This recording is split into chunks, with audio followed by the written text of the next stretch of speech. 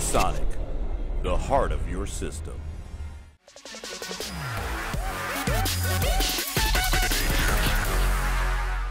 Hi guys, it's Silas from Kit Guru, and today I'll be taking a look at a newly released mouse from Corsair, the IronClaw RGB. So comfort and ergonomics always come heavily into play with mice, and this is especially the case in gaming.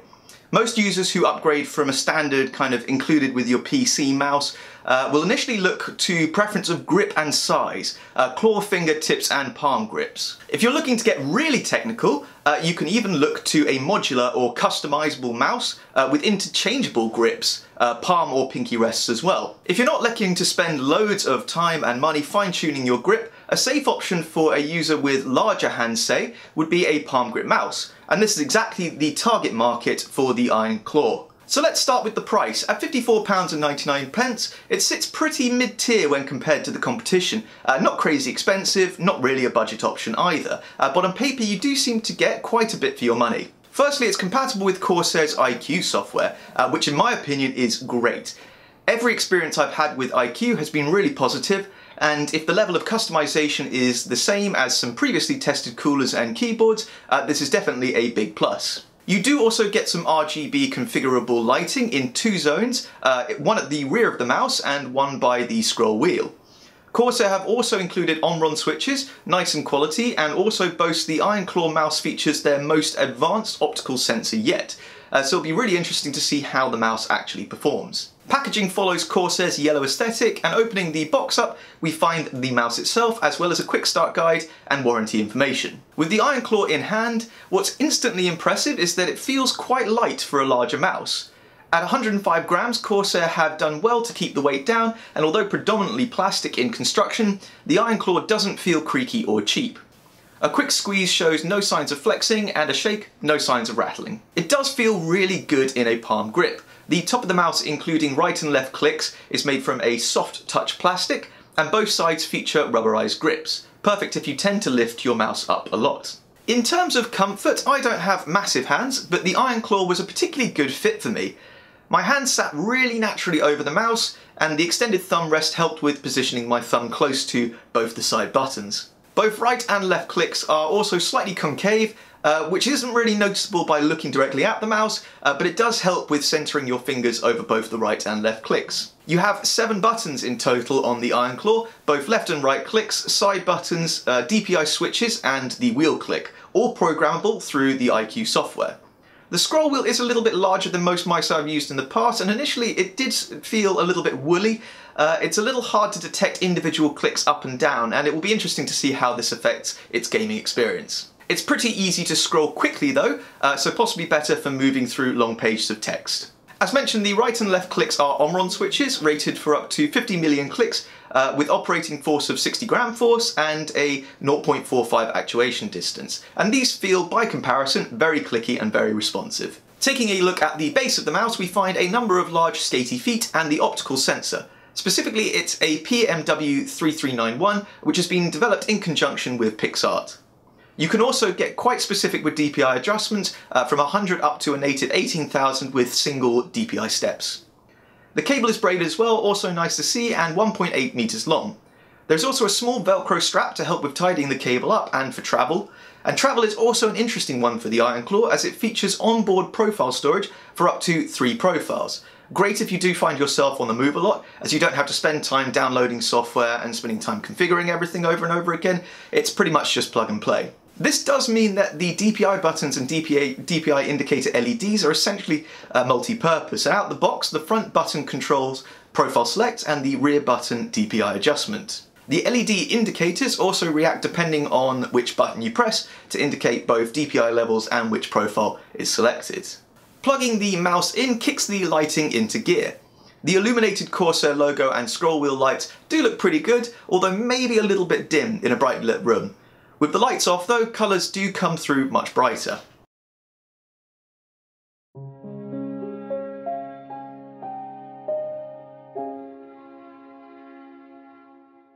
Setting the mouse up does require heading over to Corsair.com to download the IQ software.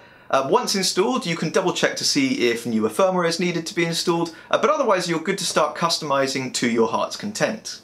As mentioned, it's super pleasing to see that the IronClaw is supported by iQOO, as there is so much that you can change and customize.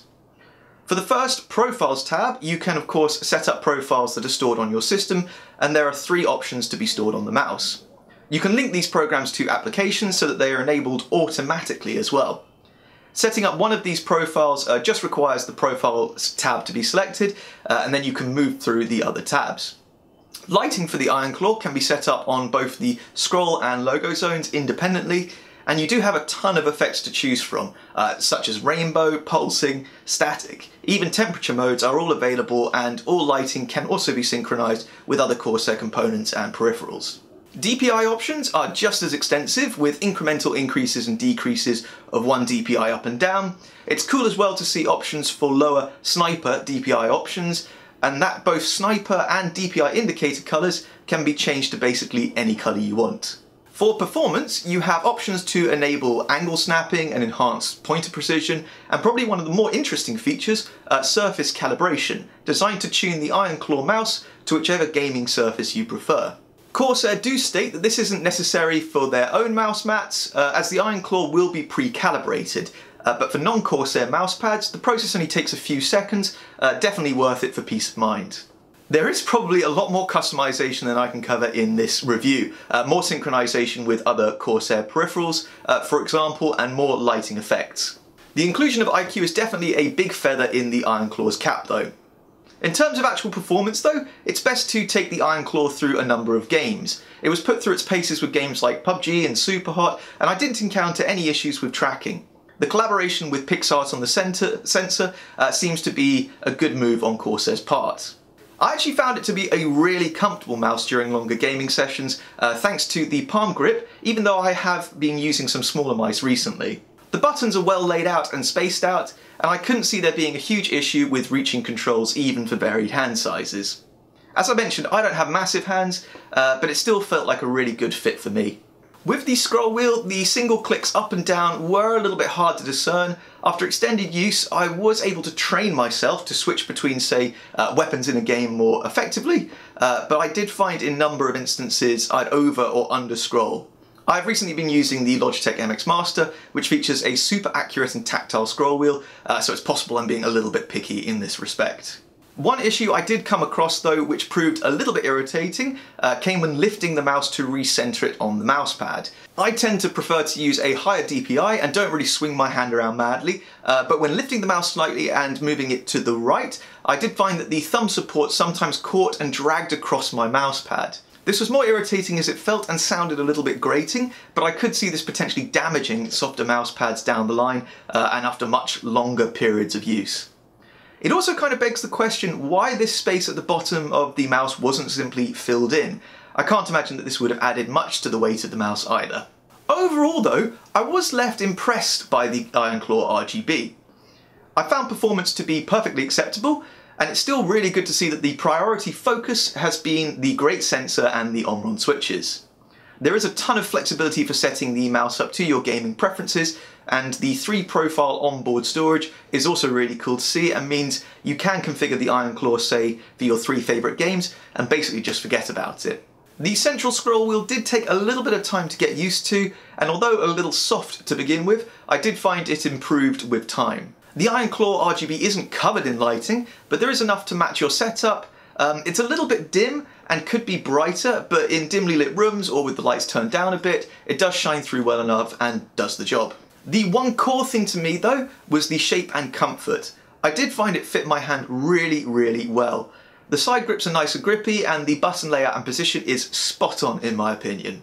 For me, it's probably one of the most comfortable mouse shapes I have tested to date, and at 105 grams, it's also impressively light and again, sort of my perfect weight preference. At £54.99, I think it's actually really well priced, as you do get a bunch of really useful features, basically ticking every box on my, say, core request checklist. You don't get things like interchangeable weights and modular buttons, but this kind of customization would likely have driven the price up quite a bit. Essentially, for those who prefer a palm grip or those with larger hands looking for a new mouse with a sensible feature set that's not too over the top, you could do a lot worse than the Corsair IronClaw RGB. But please, let us know in the comments what you think. Are there any features and functions that you feel are essential or might be missing from the IronClaw RGB? We are always interested to hear your thoughts.